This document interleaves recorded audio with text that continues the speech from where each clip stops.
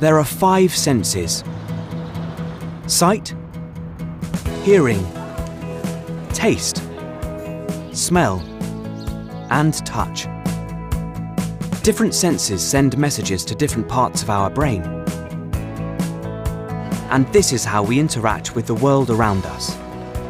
But these senses are complex and fragile, especially our sense of sight. About 285 million people around the world have problems with their sight. Around 39 million are blind, and around 246 million are partially sighted. This presents obvious difficulties, although many of these difficulties have been overcome.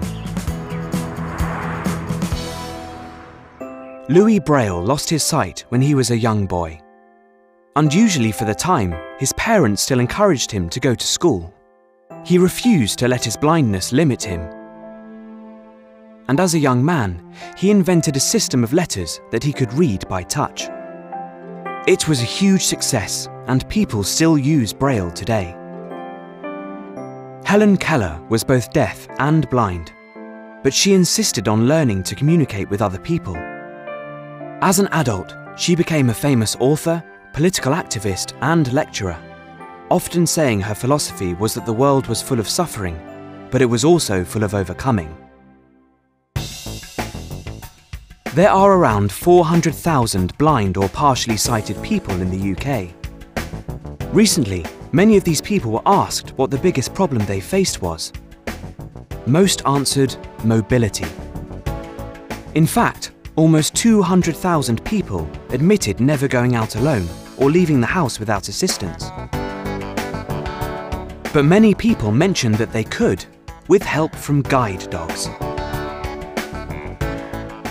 In Britain, 51% of households have a pet, and 24% have a dog. So there are around 8.1 million dogs in the country.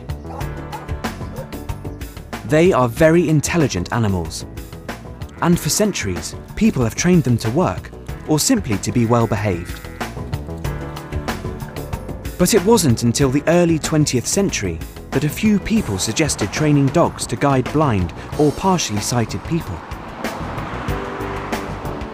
The Guide Dogs for the Blind Association is a British charitable organisation founded in 1931.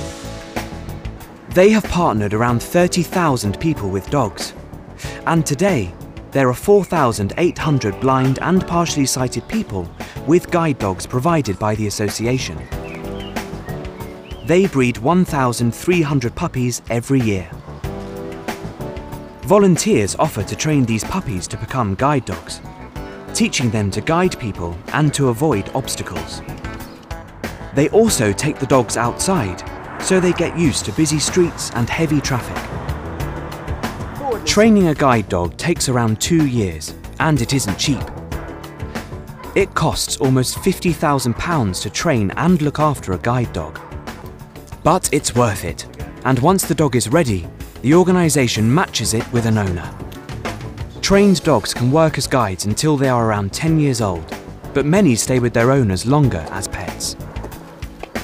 They can make a huge difference to people's lives. They don't just guide the way, they help people to become more independent and to grow in confidence. And, as any dog owner knows, they are fantastic companions.